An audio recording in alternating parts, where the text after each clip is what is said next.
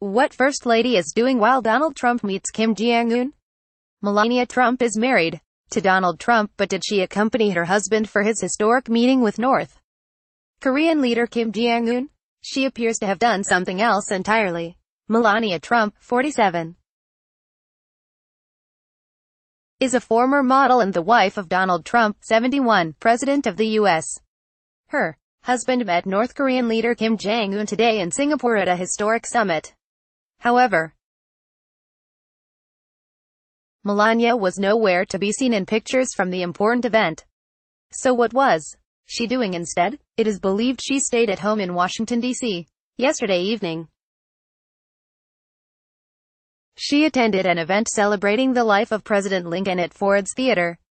She posted a message praising the talented performers, sharing it with pictures on Twitter and Instagram. Melania wore a 2,000-pound black, white and gold dress by Escada to the event 2 nights ago. As part of her official duties, she also added the prestigious Lincoln Medal. According to the Ford's Theater Society website, it is given to those whom exemplify the lasting legacy and medal of character embodied by Abraham Lincoln. While Melania has been actively on social media the past 2 days, the First Lady has not posted anything about her husband's meeting. Instead, she chose to post another tweet about her Be Best campaign to end opioid abuse. She tweeted, "Thank you at HisGov.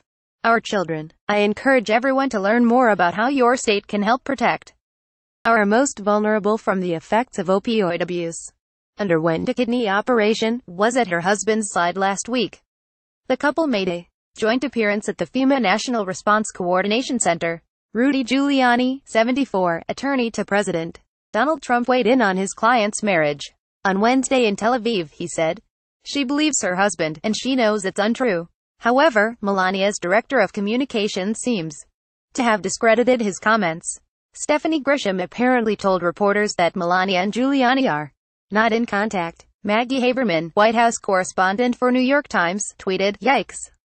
I asked that FLOTUS spokeswoman at Steph Grisham, 45, about Giuliani saying that she believes her husband re Stormy Daniels." Response: I don't believe Mrs. Trump has ever discussed her thoughts on anything with Mr.